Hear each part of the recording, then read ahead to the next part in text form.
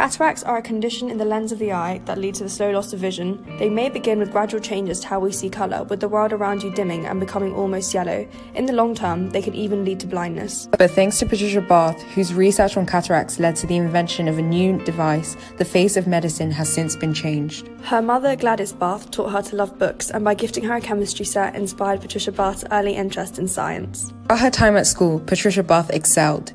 She finished high school in just 2.5 years and set her eyes on a medical degree. Barth was later accepted for an internship at the Harlem Hospital, and it was arguably there that her life's work began. Patricia started to notice the unfair treatment of minority ethnic patients in comparison to their white peers. She observed that African Americans were twice as likely to suffer from blindness and 8 times more likely to develop glaucoma due to less accessible treatment.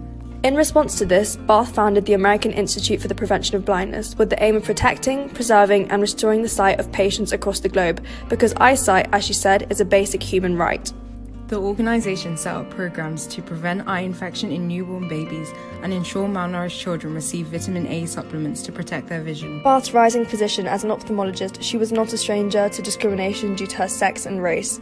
During her career, she became the first female member of UCLA's prestigious Jules Stein Eye Institute. However, she was placed to work next to the lab animals. This degrading and inappropriate behaviour did not deter her, and Barth continued with her research, eventually succeeding in getting the acceptable office space. In 1981, Patricia Barth became an inventor, developing a new surgical technique that would save the eyesight of millions of patients around the world. Her ideas to treat cataracts were much too advanced for the technology that existed then, but after 5 years of intense research and trials, Patricia Barth developed the laser phaco probe.